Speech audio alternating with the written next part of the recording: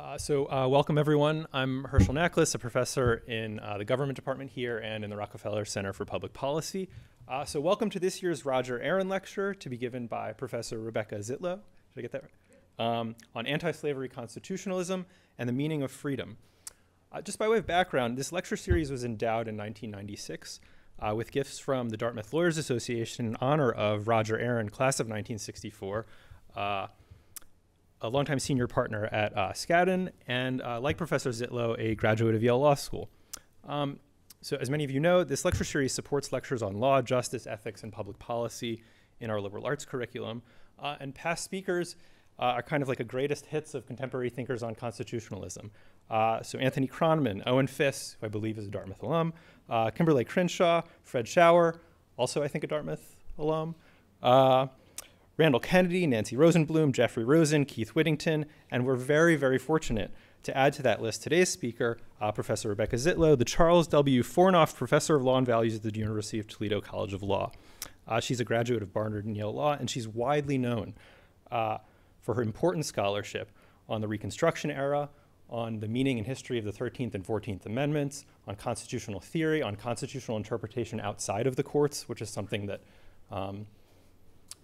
more people in law school should really think about. We're very lucky to have her here today. I should also note that there is a con law professor's listserv that some people in this room might also be on. It is generally full of terrible material, but one of the few consistently smart and interesting posters on this listserv, and so I'm delighted to meet her today for that reason as well, is Professor Zietlow. So please join me in welcoming her here today to Dartmouth to talk about this timely and important subject. Thank you so much, Herschel, and to the Rockefeller Center, to Joanne for helping me with all the details, and to the students that I had a chance to meet with today, and I'm going to be meeting with some more. It's such a huge, such a huge honor to be here at Dartmouth College. It's especially an honor for me because both my husband and my sister-in-law are Dartmouth grads, and they're here in the audience right now. So I can truly say that it is a small college, but there are those in my family who love it. and that I've been here many times for various reunions and other events, so it's really pretty special to be able to be here and speaking to all of you. And so what I'm going to talk about today is history, but it's also about a way of thinking about the Constitution and a way to use the Constitution in political advocacy, which is what the anti-slavery constitutionalists did. So prior to the Civil War, anti-slavery activists debated the best strategy for combating slavery. Abolitionists such as William Lloyd Garrison argued that the best approach was to attack slavery on moral grounds. Others argued that the best way to combat slavery was to engage in politics and argue against it on legal terms. And they debated what the U.S. Constitution meant to the institution of slavery. Garrison rejected the Constitution, but many in the political anti-slavery movement embraced it. They argued that the Constitution prohibited slavery, and they are the people we'll be talking about today. On the ground, anti-slavery constitutionalists were supported by the bravery of fugitive slaves and their allies in the Underground Railroad, free blacks who helped fugitive slaves to escape and asserted rights claims of their own, and Northern workers in the nascent labor movement who fought slavery as the most extreme version of unfree labor. Anti-slavery constitutionalists developed a theory of rights, of a free person, based on the promise of liberty, equality, and justice in the United States Constitution. And they engaged in political advocacy to advance their views, forming political parties and running for office. They formed the Republican Party, the Party of Lincoln, and they elected members of Congress who became leaders during the Reconstruction era. The United States Civil War was a transformational moment in U.S. history. Over 500,000 people died. Some people say, historians have updated this to 600,000 people, which as a percentage of population would be equivalent to 2 million people in the country today. And they've, of course, died in our country, in people's backyards. So it was an extremely traumatic event. After the war, during the Reconstruction era, Congress changed the Constitution by ending slavery, establishing individual rights, and really creating the Constitution that we all value so much today. They transformed federalism, making the federal government the primary enforcer of individual rights. They transformed the federal government, giving Congress the power to protect individual rights, and transformed labor law, replacing unfree labor with freedom of contract. Slavery would not have ended without the Civil War, but at the beginning of the war, it was far from clear that the war would end slavery, nor that the end of slavery would transform our constitutional structure and establish constitutional rights. All of this change only happened because of advocates like the anti-slavery constitutionalists. Anti-slavery constitutionalism is an example of political movements engaging in popular constitutionalism, constitutional interpretation outside of the courts when advocating rights claims. This political action influences lawmakers who invoke their rights claims when enacting legislation defining and protecting equality rights. And Herschel mentioned that in law school, we mostly only talk about courts and lawsuits. And in fact, we learn in law school that the courts are the primary protectors of minority rights, and that's where people need to go to assert their rights claims. But that's simply not an accurate description of what has happened throughout our history. The best advances in rights have not happened in the courts, but they have happened outside the courts. But often with people asserting legal arguments in constitutional terms based on fundamental values, and that's what the anti-slavery constitutionalists did. So, just a little bit of background: the original U.S. Constitution, of course, was established in 1787. The year before, in the Constitutional Convention, representatives of states attended, and their main concern was the need for a stronger central government than under the original Articles of Confederation. Individual states had their own interests and concerns. Foremost among those concerns, for some states, was protecting the institution of slavery. Many decisions made when defining the structure of the United States government in the U.S. Constitution were connected to protecting slavery. Implicit protections include our system of federalism, under which the federal government has limited power, though supreme power, and states have the general police powers and the reserve powers, including the power at the time to legalize slavery. The structure of Congress. The House of Representatives, of course, has proportional representation, but in the Senate, as we all know, and kind of like in New Hampshire, right? All states, no matter how small, get 2 senators. And this benefited smaller population states, many of which were slave states. The Electoral College did the same because the size of the Electoral College is based on the size of the representation in Congress. And so, again, slave states were overrepresented. There were also direct protections of slavery in the original Constitution, including the so-called 3/5 clause, which said that for the purposes of proportional representation, slaves would be counted as 3/5 of other persons. The Fugitive Slave Clause, which referred to persons held to service or labor, and said that that states had to assist people from other states coming to bring them back if they had escaped. And the prohibition on banning the importation of slaves until 1808. This actually referred to such persons as any of the states now existing shall think proper to admit. Now, I want to point out something. You notice that none of these clauses actually use the word slave. Fugitive slaves are referred to persons held to service or labor. 3/5 clause refers to other persons. In fact, the word slave was not in the original Constitution. It was not mentioned in the Constitution until the 13th Amendment abolished slavery. And this was a point that the anti-slavery constitutionalists made when they argued that that these provisions were not actually intended to protect slavery. Now, as for the rights, the original Bill of Rights, of course, came about 2 years after the original Constitution. Under the original theory of Madison and Hamilton, the original Constitution avoided listing many individual rights. There were a couple, like the right to contract and the right of habeas corpus. But generally, they were concerned that listing rights would be precluded and recognition of other rights. But the Bill of Rights came about as a result of the Anti-Federalists who worried about the power of the new federal government.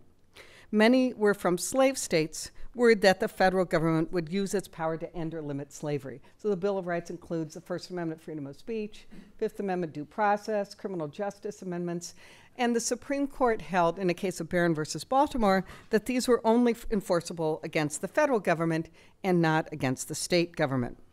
Since people rarely interacted with the federal government, courts rarely enforced individual rights. Congress did not enact any measures protecting individual rights either, in part because until Reconstruction, it lacked the power to do so. Ironically, the federal government turned out to be not much of a threat to slavery.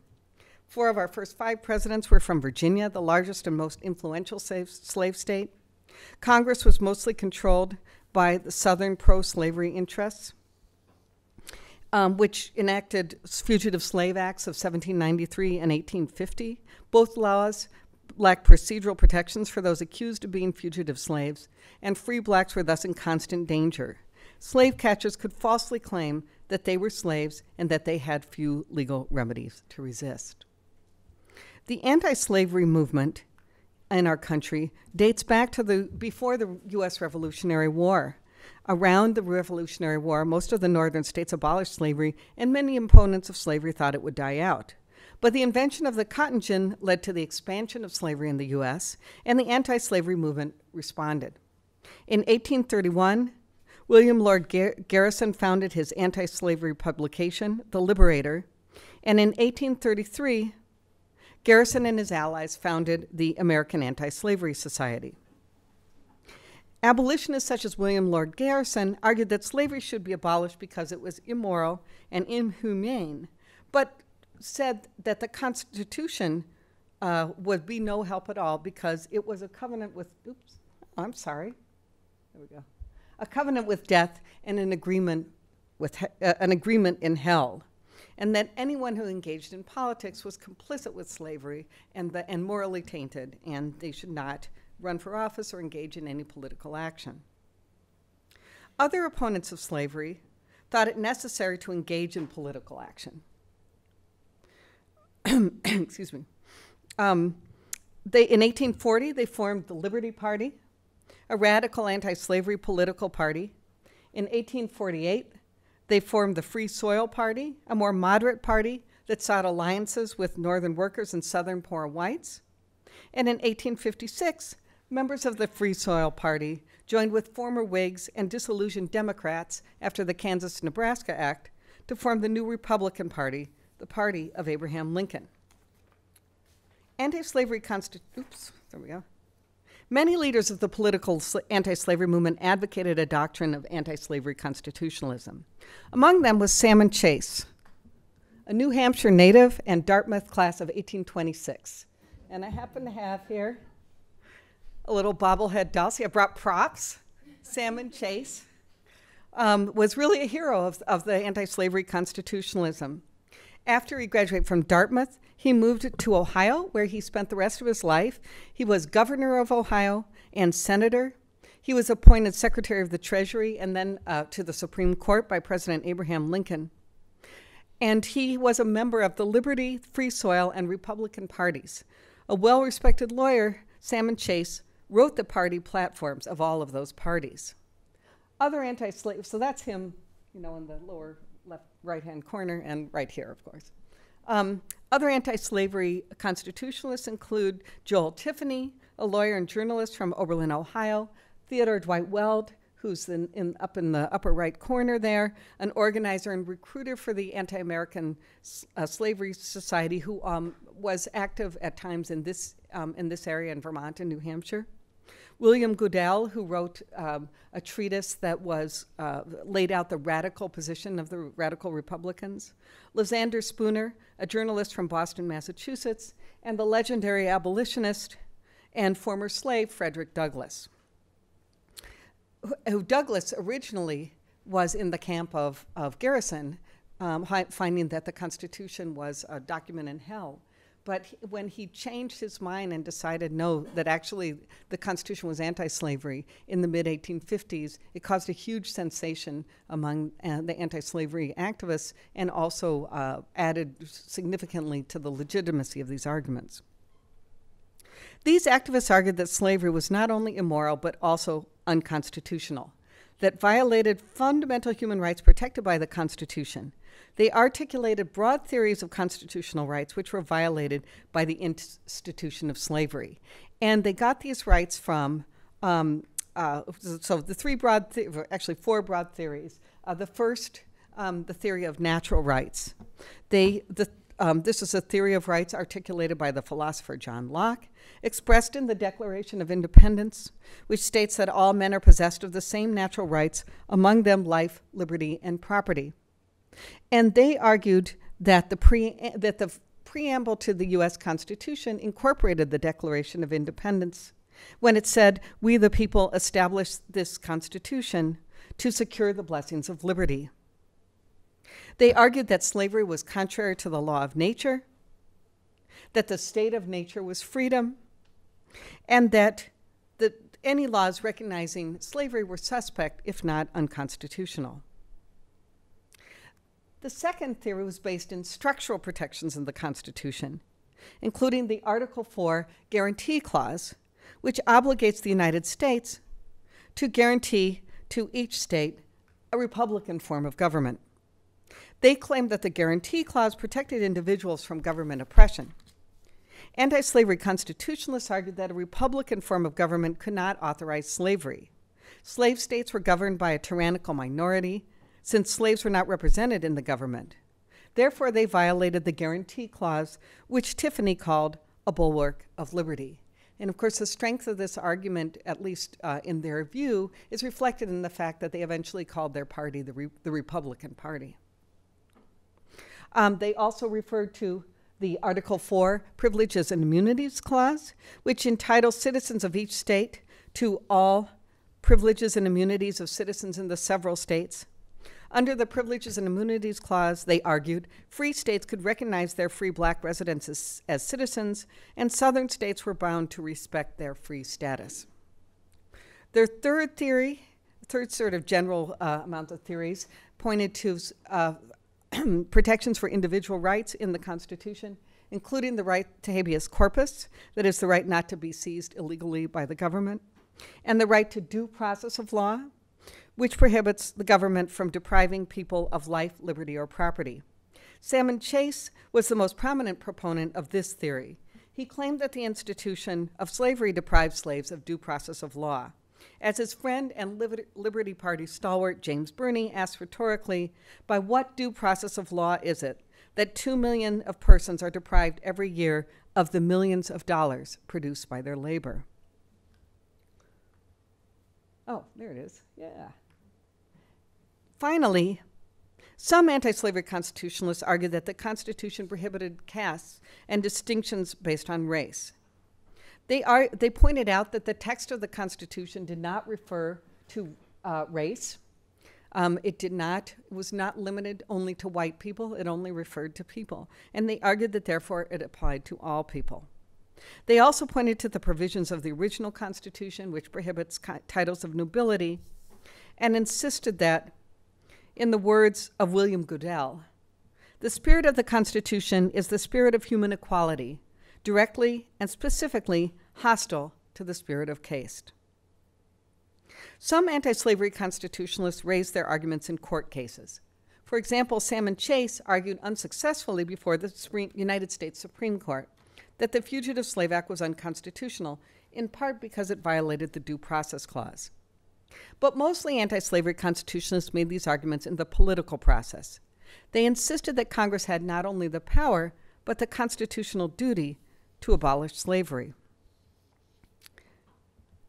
Now, I want to take a minute to talk a little bit about constitutional theory, because you must be asking yourselves, how could they possibly have, or you might be asking yourselves, how could they possibly have made these arguments, given what you told me at the beginning of the lecture, that there are all these compromises made to protect slavery and all these provisions in the Constitution to protect slavery?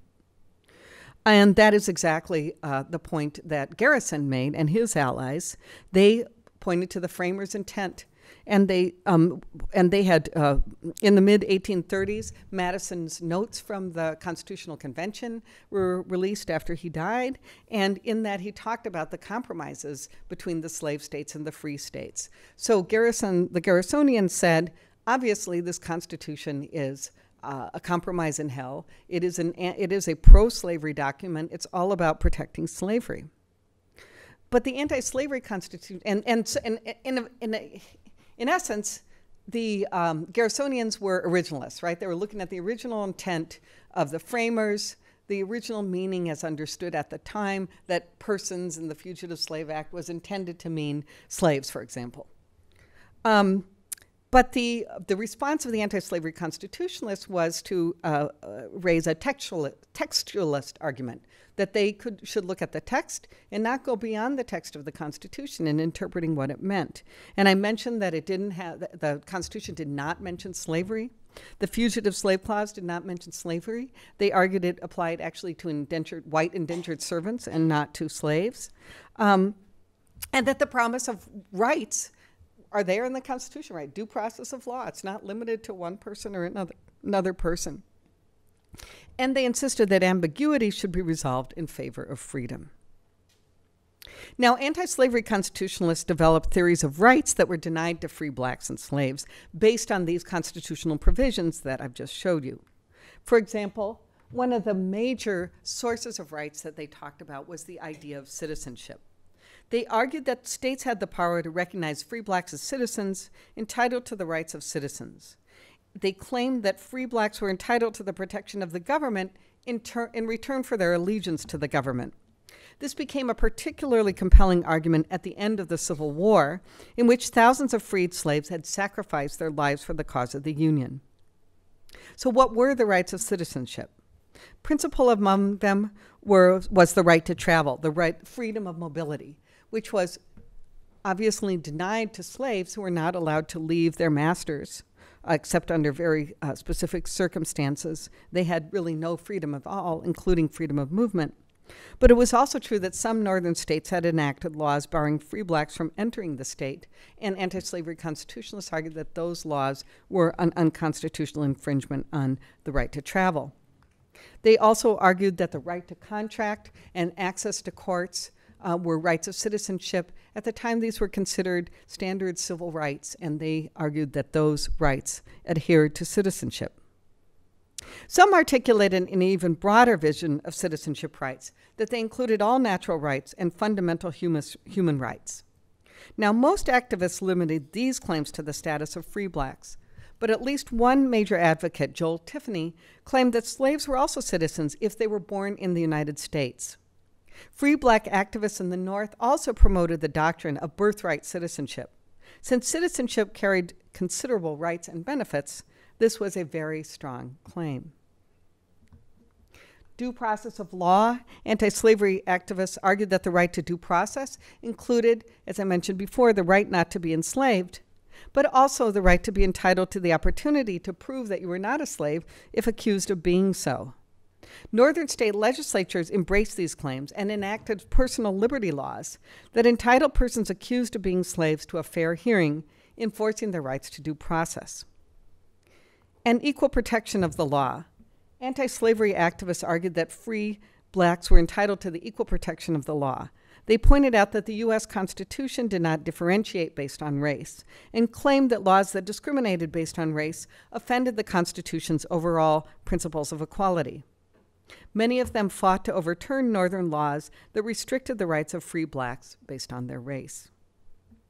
And finally, the right to free labor. The right to free labor was at the very least the right not to be enslaved, but it was also the right to be free of involuntary servitude. During the 19th century, labor law was transformed from unfree labor to freedom of contract. Now, of course, U.S. chattel slavery was sui generis, race-based, supported by the doctrine of white supremacy and racial subordination. Slaves were treated like property with no human rights, separated from family members, could be beaten, even murdered, without anyone suffering a penalty. But slaves were also exploited workers, and slaves were not the only unfreed laborers in antebellum America, where the doctrine of master-servant, based on the feudal system, governed employment and labor law. Thousands of immigrants came to the United States as indentured servants or apprentices bound to masters. And unlike slaves, indentured servants were not treated as subhuman, but they did share some experience with slaves. Like slaves, indentured servants and apprentices could not leave their masters, and in many states they faced criminal sanctions if they tried. Thus, they lacked mobility and other basic legal rights. Early industrialization produced a new class of workers, industrial workers. These workers worked long hours under horrible conditions for long wages, and some called themselves wage slaves. Some identified with chattel slaves in the South, and some joined and supported the anti-slavery movement. With the recognition of common interests that slavery brings down the condition of all workers, this was the position of the Free Soil Party and then the Republican Party. And the right to free labor was central to their ideology. And that picture there is a picture of factory workers at the Lowell Mills who were very strong supporters of the anti-slavery movement. They signed petitions by the hundreds. And they also argued that they themselves were wage slaves because of the way they were treated in the factories. All right, so what happened to all these theories? Well, they didn't succeed in the courts, as I mentioned. The Supreme Court rejected the arguments of the anti-slavery constitutionalists in the infamous Dred Scott decision, in which the court held that a person of African descent could not be a citizen, and that slaveholders had a constitutional right to own slaves. But the anti-slavery constitutionalists condemned the court's ruling and continued to articulate their constitutional claims. They called the ruling a political decision and that was not based in principle. And Frederick Douglass, for example, called the decision a most scandalous and devilish perversion of the Constitution. These activists had little faith in the federal courts. Even before Dred Scott, the U.S. Supreme Court had issued important pro-slavery rulings, including the case of Prague versus Pennsylvania, upholding the constitutionality of the 1793 Fugitive Slave Act, even though it had no congressional enforcement provision, and holding that slaveholders had a constitutional property right in their slaves. Moreover, the lower federal courts were actively involved in enforcing the federal Fugitive Slave Acts after the 1850 Fugitive Slave Act authorized the appointment of federal marshals to enforce it. Instead, they were part of a political movement to enforce the Constitution through the political process. Articulating their claims in constitutional terms gave them added weight and value. Then, as now, people revered the Constitution. But in those times, people did not view the courts as the supreme interpreters of the laws that we do today. They asserted the authority of the people themselves to interpret the Constitution and at times to enforce it, with personal liberty laws authorizing the arrest of slave catchers for kidnapping and providing procedural protections for those accused of being fugitive slaves, and through civil disobedience, including, of course, the Underground Railroad, and mass rallies protesting the kidnapping of people accused of being fugitive slaves. During the Reconstruction era, the nation amended our Constitution to enshrine popular constitutionalism into law. But the catalyst for all of this was another constitutional actor, a group of constitutional actors, and arguably the ultimate anti-slavery constitutionalists, fugitive slaves. Fugitive slaves asserted their own rights claims, defying all odds and certain punishment, if not death, if they were captured. Fugitive slaves escaped to northern states and into Canada, where they could live a free life. Some sued in courts for their freedom, and surprisingly, some won, but mostly fugitive slaves had to hide from slave catchers under constant threat of capture. Most of the fugitive slaves were illiterate and unwilling or unable to speak for themselves, but some escaped slaves formed alliances with anti-slavery activists, and they asserted their own rights claims. Said escaped slave William Craft, having heard the words of the Declaration of Independence, that all men are created equal, that they are endowed by their Creator with certain inalienable rights, we could not understand by what right we were held as chattels. Said Peter Randolph, all that we need is first freedom, thus encouragement and a fair reward for our labor, and a suitable opportunity to improve ourselves. And escaped slave Jerry summed it up when he said, "Are not all men born free and equal? How is it then that I must wear these chains?" The fugitive slaves raised constitutional issues that exacerbated tensions between free and slave states, including interstate comity, the relationship between the states, the full faith and credit in fugitive slave clauses. To what extent did Article 4 require states to recognize the legal status of people who came from other states? Some Northern officials argued that enslaved people were free when they entered a free state. Southern officials, of course, argued the opposite, that an enslaved person remained a slave wherever he traveled. And of course, that was that's what the federal law said. Fugitive slaves, however, concretized disputes over citizenship rights that the anti-slavery constitutionalists had raised, and they sparked popular resistance to the institution of slavery by free blacks and their white allies. Participants in the Underground Railroad helped fugitives to escape to slavery safety. Slave catchers attempting to recover fugitive slaves were met with resistance. For example, 80 residents of Oberlin, Ohio, banded together to rescue a man who had been kidnapped and accused of being a fugitive slave. That's the picture of them there. In other communities, masses of people stormed courthouses in which the fate of accused fugitives were being determined. In northern cities like Detroit, Chicago, and Philadelphia, they participated in mass rallies, which often overwhelmed the authorities' capacity to control them. So that it was very hard for slave catchers to capture slaves once they reached those large cities. According to historian R.J.M. Blackett, these black crowds were the foot soldiers without whom resistance would have been muted, if not impossible. As a result of this activism, tensions mounted between people in northern states who wanted to protect fugitive slaves and those in southern states who demanded their return. Disputes over fugitive slaves was one of the primary catalysts that led to the Civil War, and the Civil War made ending slavery possible. Though it began as a fringe movement, anti-slavery constitutionalism increased its influence in the years leading up to the Civil War. In the courts, some state courts adopted anti-slavery constitutionalist principles, most notably in the case of Booth versus Edelman. The Wisconsin Supreme Court held that the 1850 Fugitive Slave Act was unconstitutional. In that case, members of the Wisconsin Supreme Court asserted their own authority to interpret the Constitution differently from the United States Supreme Court.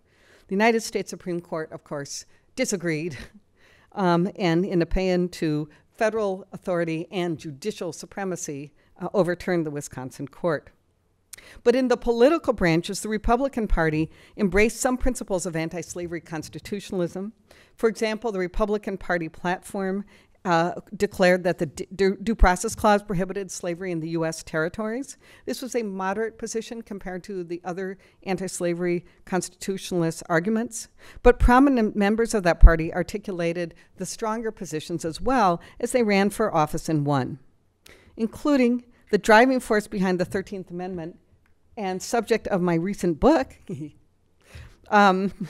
James Ashley, John Bingham, the principal author of Section 1 of the 14th Amendment, and Thaddeus Stevens,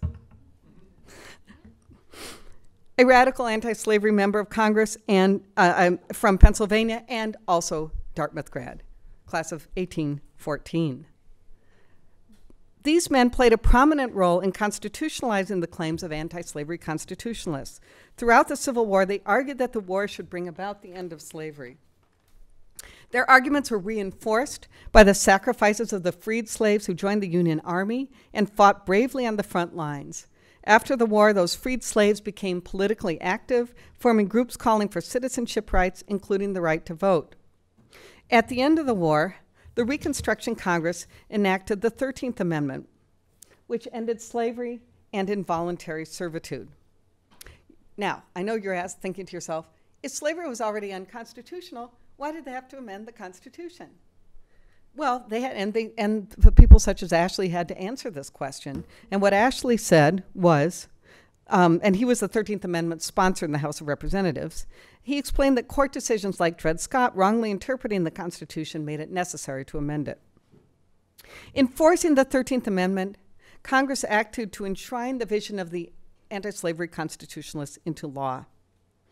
With the 1866 Civil Rights Act, which declared all persons born in the United States to be citizens, and that all persons within the jurisdiction of the United States shall have the same right in every state and territory to make and enforce contracts, to sue, be parties, give evidence, and to the full and equal benefit of the laws of proceedings for the security of persons and property as enjoyed by white citizens. The 1867 Anti-Peonage Act enforced the rights of free labor, banning not only involuntary servitude, but also voluntary servitude, coercive practices by employers regardless of the terms of their initial employment contract. And the 14th Amendment made rights enforceable against state governments. The 15th Amendment barred discrimination based on race in voting rights. I want to pay a little more attention now to the 14th Amendment, in part because it is the 150th anniversary of the 14th Amendment this year, and also because you can see most clearly here where the theories of the anti-slavery constitutionalists were constitutionalized. So the 14th Amendment starts out with the citizenship clause that says all persons born or naturalized in the United States and subject to the jurisdiction thereof are citizens of the United States and of the states wherein they reside. This overturned the ruling of Dred Scott and made it very clear and constitutionalized the broader theories of the more radical anti-slavery constitutionalists that every single person who is born in the United States is now a citizen. The Privileges or Immunities Clause recognized the rights of citizenship advocated by the anti-slavery constitutionalists and made it unconstitutional for states to violate them. The Due Process Clause, also a mainstay of anti-slavery constitutionalism, the 14th Amendment made it enforceable against state governments. And the Equal Protection Clause constitutionalized the broadest claims against race discrimination and discrimination based on other immutable characteristics.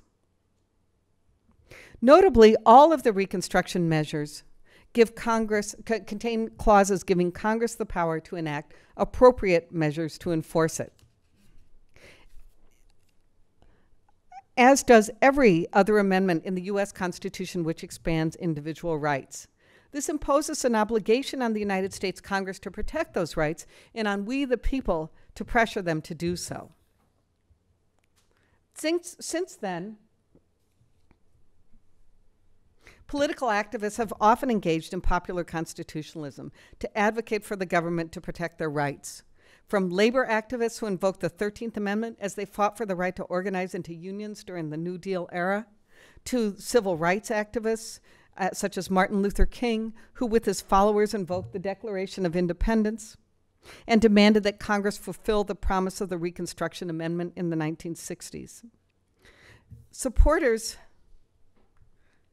of these rights movements brought lawsuits to enforce constitutional rights, but they also engaged in political action. They had learned that something special happens when legislatures act to protect those rights and when the people themselves assert those rights.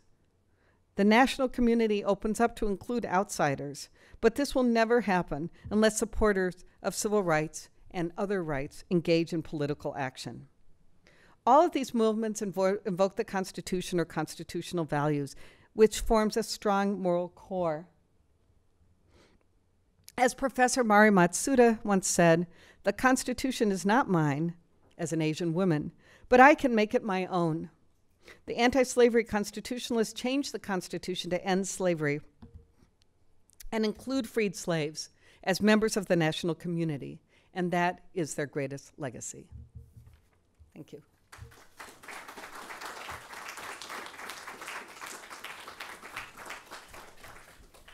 And I'd be very happy to answer questions or for you guys to engage in a discussion. Anybody? Questions, comments? Yes, she has a microphone for you. We're recording.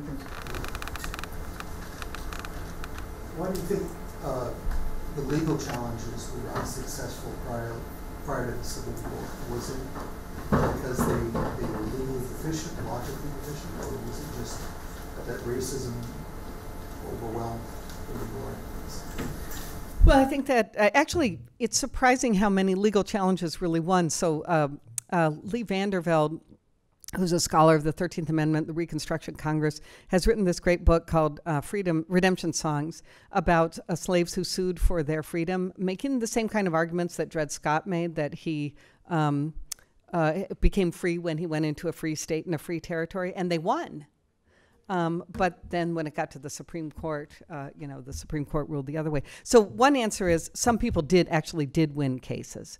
But in terms of the cases that I'm talking, the constitutional claims, I think it was because, the courts were interpreting the Constitution consistent with the intent of the framers. Madison's notes had come out, and there was kind of a consensus that that the Constitution was pro-slavery. Also, you got to think about this fact that the Fugitive Slave Act was there, and especially the second one, the 1851, was there as a kind of compromise to try to hold the country together.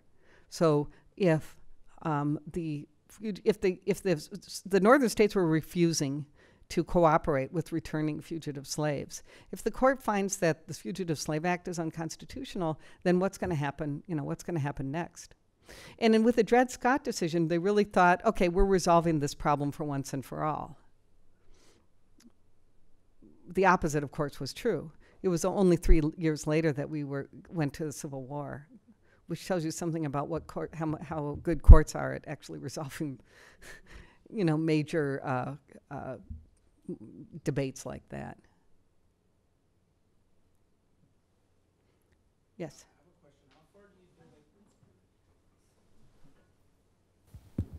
How far do you think the moral argument that anti-slavery advocates use, how did it extend into African Americans having sort of a economic right to sort of the same job, or was it more limited to just them not being slaves? What do they believe? How far did that extend? Mm-hmm. Yeah, and that's something that I've actually worked on quite a bit, because that's a 13th Amendment. So one thing that everybody was clear about, sort of at all ends of the spectrum, was that that freed slaves had a right to free labor. Now, what did that mean is your question, right? Does that mean just that you don't have to, be bound to your master and work without pay? Or does that mean that you have a right to a decent job for a decent pay? And to be treated without undue coercion. The latter theory is the theory that I have argued that many members of the Reconstruction Congress had. I think it's reflected in the 1866 Civil Rights Act, which was actually prompted by attempts of the southern states to impose indentured servitude on the freed slaves, to require them to enter into year-long contracts with the master, in which they couldn't get out of, and basically, replacing slavery with involuntary servitude.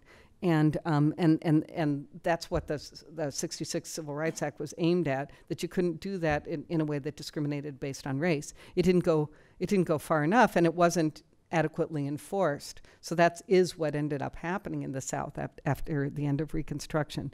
But The Anti-Peonage Act, that says that even if you're talked into entering into this, a bad contract by your employer, if it's unduly, if it amounts to involuntary servitude, it's illegal. And that's going pretty far, I think, when you're saying that even if you think you're entering into a contract voluntarily, if it turns out, that you're being exploited by your employer and undue coercion, you can get out of it because of the Anti-Peonage Act prohibits it. So the answer to your question is it's not entirely clear, but I think that it is broader. I think a strong argument can be made that it's broader than just, it certainly was broader than just ending slavery. And that's what the 14th Amendment was all about. That's what the 13th Amendment was all about.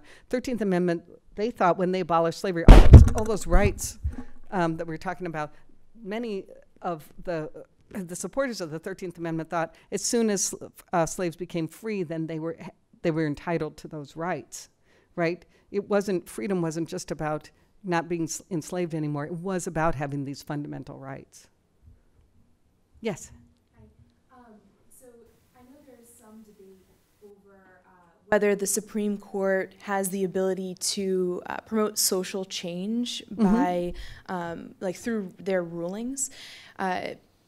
If Dred Scott had gone a different way, if they had ruled instead that Dred Scott did have the right as a citizen of the United States, or to be a citizen of the United States, do you think that would have avoided the Civil War? Do you think that would have just flared tensions more? Looking back, what do you think would it have changed anything? Well, there was no chance that the Supreme Court was going to rule the other way. Like I told you, in Prigg versus Pennsylvania, they'd already found that slave owners had had a property right in their slaves. But actually one of the worst things that Dred Scott did was to strike down, to go even farther, way farther than necessary for the ruling of the case, and to strike down the Missouri Compromise. The Missouri Compromise really had already been overturned by and the Missouri Compromise, of course, was north of a certain line would be free, south of a certain line would be slave states. The Congress had already sort of gotten rid of that with the Kansas-Nebraska Act. But what the court said was that Congress doesn't have any power to legislate at all to abolish slavery. And when the court does that, that means there's no political outlet left. There's nothing Congress can do. All this activism is going to be what's left? Violence. That's what happens. So it's impossible to imagine them ruling the other way. But if they had, then the southern states would have seceded, which is what they ended up doing anyway. But a few years later. Yes. Hi. Hi. There's kind of this weird conversation happening around right now with regard to the 13th Amendment, kind of being interpreted as, the only thing necessary to enslave a freed man is to convict him of a crime. Mm-hmm. With our conviction rates specifically affecting black males in our country at an increasing rate, that kind of strange interpretation doesn't seem so strange to me anymore. I'm really interested in what your thoughts are on that idea and kind of where you think we're going with regards to kind of fixing this. Is it something that should be considered? Should rewriting, or amending the 13th Amendment be something we should be considering or even discussing? What are your thoughts on that? So interestingly enough, my guy, James Ashley, when he first introduced the 13th Amendment, it didn't include the exception for persons duly convicted of a crime.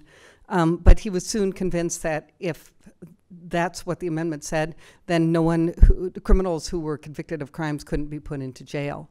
So that's really what the meaning of that exception is. The exception is not supposed to allow the enslavement or the treatment of prisoners like slaves. And you're right. I think there's a popular understanding that exception does allow those things to take place. I don't think that's true. There are some really great scholars doing work on this exact issue right now. Jim Pope, who's a good friend of mine and one of the best 13th Amendment scholars, is working on an article on this right now, and he's found a lot of evidence that that it's not surprising that the framers of the 13th Amendment did not think it would be okay for southern states to simply convict people of vagrancy and then, and then treat them like slaves, and that they knew that that was the kind of thing that southern states would do, because that's what they did with the black codes, right? That's exactly what they had done. And so a measure did pass in the House of Representatives holding that it would be illegal to enslave a person as a conviction of a crime. It never did get through the Senate. I think there was just so much other things going on. I think more work needs to be done on this, and I think it's wrong to just concede that. The other point is, well, I'll make two more points about that. Because yes, always, every single time I give a talk, someone asks about this, and it is a really important issue. One is that even if it was okay to treat someone like a slave as a punishment as a crime, and I'm just never willing to conceive that. But even if it was, the way that prisoners are treated and forced to work for nothing is not termed as punishment, right? It's always, a program to train them to learn life skills or to pay back their expenses, and it's not framed as punishment for a crime. So I also think that's a problem. And the badges and incidents of slavery. So 13th Amendment prohibits the badges or incidents of slavery. And you're absolutely right. I mean, it goes all the way back to slavery. And there's a great book, very depressing as heck book, called Slavery by Another Name by Douglas Blackman that shows how sort of immediately after Reconstruction was over, the southern states started engaging in this practice of just arresting black men who were walking, on the highway, who weren't actually at work, convicting them of vagrancy, and then sending them to prison camps where they worked in the mines, they worked in the steel mills, and that this took place all the way through at least until the late 1930s in the South. But I don't think that's because the 13th Amendment allows it. I think it's because the federal government wasn't willing to enforce the 13th Amendment. That's what happened. Federal government wasn't interested in enforcing all these provisions during the Jim Crow era until, we start getting the civil rights movement in the 1930s and the 1940s, and then the federal government starts getting involved again. Yes. I wanted to talk about that enforcement a little bit. I recently read a book by Mary Dudziak called Cold War Civil Rights. Perhaps you're familiar with it. Yes. But she makes the claim, and I'm grossly oversimplifying in that book, that Congress worked to pass civil rights laws without really the intent of enforcing them in order to, create an image of the United States as a, viable and progressive democracy. I'm wondering if there was maybe some of those, reformist intentions here where people said one thing while really, trying to diffuse tension and not really having the intent of, carrying out social change. Well, do you want me to talk about in the 1950s or in the Reconstruction era? No, in the Reconstruction era, they absolutely wanted to. I mean, these guys were true believers. They really, really wanted to. And you have to remember that, first of all, they were angry. They were angry at the way, at the southern states, at the Confederates. They just fought a 4-year war against them, and they wanted to get back at them. But it's also true, this really is important, that a lot of that the Union probably wouldn't have won if it wasn't for the fighting, the willingness of freed slaves to fight for the Union side. So they really felt like they had a debt to pay to these former slaves that were loyal to the government, right? And so it was not just a sop to them. They really were believers. They were radicals. I mean, they were known as radicals, and they really were. And Thad Stevens, man, if you saw the movie Lincoln, I mean, he was also, a very insistent on social equality and anti-discrimination in desegregation type stuff, So yeah, these guys, they were really believers, and you know, what happened after that? Well, no, they backed off. So what? The Republican Party becomes more of it becomes more interested in developing the West, right? More interested in promoting the national economy, and less interested, and everyone's tired of fighting. So, yeah. Do you want me to talk about the 1950s too? About the 1890s. The 1890s were bad. That was a bad time. On this exact argument where you can have a kind of formal enfranchisement, a formal equal citizenship, Yeah. and the true believers, maybe the architects, are no longer running the show, and Yeah. even actually some who are still around are sensing the political winds have changed, and I'd Yeah. say that happens well before the 1890s. That happens Yes. in the 1870s. Yeah. So No, maybe I just agree. like that first generation after, could you talk about the sort of next generation before we get to the 1950s, that kind of middle period? Yeah, well, so the, you know, Grant was actually, President Grant was very active in trying to enforce these laws. But once he was gone, then there just wasn't that same political will to enforce, and then we have the compromise in 1876. So that's when the feds stop enforcing these laws. Basically, they pull the troops out of the South. They stop enforcing them. Then you have these a number of Supreme Court opinions reading interpreting the Reconstruction amendments very narrowly. By the 1890s is when it's really entrenched. Jim Crow is really getting entrenched in the southern states. Amend their constitutions to be, based on race, discriminating based on race. So, yeah. We have then, I have my daughter in the audience who just took AP US History last year, who could probably answer this question. We had a lot of conversations about this, but yeah.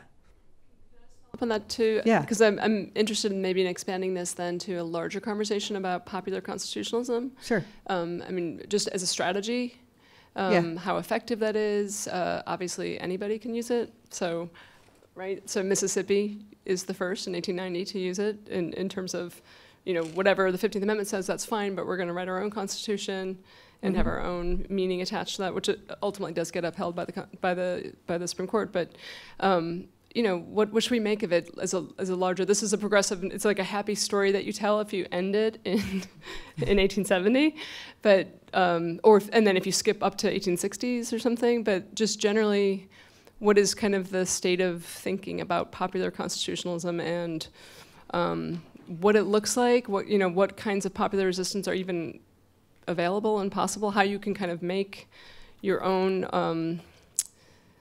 Make it sticky, your own understanding of constitutional. Just, I'd like to hear about that generally. I haven't thought about it outside of this context in a while. Yeah, so you're right. Of course, here I'm painting the positive view of it, the positive argument, because the focus is on the anti-slavery constitutionalists, and then showing the people their legacy. But yeah, it's you see the Southern Manifesto in the 1950s, the Tea Party activists in the 2010s, right? So this actually does happen on both sides, of course, and the point is really that you can't that progressives can't just sit on their laurels. You have to keep fighting it. So, that is also true of court rulings. So I was just last week at a conference on Cooper versus Aaron, which is the case where the Supreme Court said we are the most supreme interpreters of the law, and Little Rock, you must desegregate your schools because that's what Brown versus Board of Education said, and State of Arkansas, when you said that you don't have to follow Brown, you were wrong, and we are the Supremes, right? And what happened after that? Little Rock closed down the school. The school board voted, and they closed down the schools for a year. They didn't even follow the ruling at all. So I think what I'm trying to challenge, and also I'm coming from the standpoint of being a law professor, and in law schools, there's so much focus on courts and litigation, and not enough, as he said, not enough focus on other ways that laws are enforced. That it's not enough just to do litigation. That we have to have these debates, on the ground, political activism, political debates, and that does mean that both sides are going to be, invoking these constitutional values. Look at the NRA, right? The National Rifle Association and the Second Amendment. That's a great example of popular constitutionalism, of being very, very effective. Yes. Maybe to follow up on exactly this question, and I realize we're now sort of branching out a bit speculatively here, but yeah, it's fine with me. So the NRA was extraordinarily successful in making popular constitutionalist arguments, not just in courts, but in the broader political sphere, in the same way that the anti-slavery sort of popular constitutionalists you described it. Meanwhile, groups on the left, like the ACLU, did not branch out to make popular constitutionalist arguments outside of courts until, like, I don't know, 6 months ago. And I'm wondering why, if you have thoughts on sort of that asymmetry. Yeah. I actually do have some thoughts on that. Mark Tushin wrote a great book about that. I can't remember what it's called right now, where he critiques the left for relying too much on the courts. It was because that sort of generation of cause lawyers grew up during the time when the Supreme Court was the Warren Court. And it was a court that was enforcing civil rights, and it was an activist court to protect the rights of minorities, and that's what they thought that courts do, you know? And so, you know, of course, that in the civil rights movement, there was this, there was NAACP, which is bringing lawsuits, and then there were, you know, the Southern Christian Leadership Conference and the other organizations, and Martin Luther King and those other, that were like, we're not going to waste our time with lawsuits. We're going to put our boots on the ground, right? But yes, I think that is something that happened with the left. Sort of got complacent about we can just keep filing lawsuits, but lawsuits, you know, you need even lawsuits. Even when you win lawsuits, you know, they don't really have an effect until they're accepted by the wide public, but by the public at large. So Brown versus Board of Education really didn't get enforced until the late 1960s as a result of the 1964 Civil Rights Act, and that's 10 years after Brown was decided, of course. Brown being the decision that held that race-based segregation is in public education is unconstitutional. It wasn't until the late 1960s till it was actually enforced, but that was the result of Congress passing legislation that prohibited the discrimination and based on race by recipients of federal funds. And then they passed this huge bill funding education. Local districts could apply for federal funds. And then the Justice Department under Lyndon Johnson said, hey, if you're taking our money, you know, you can't discriminate based on race.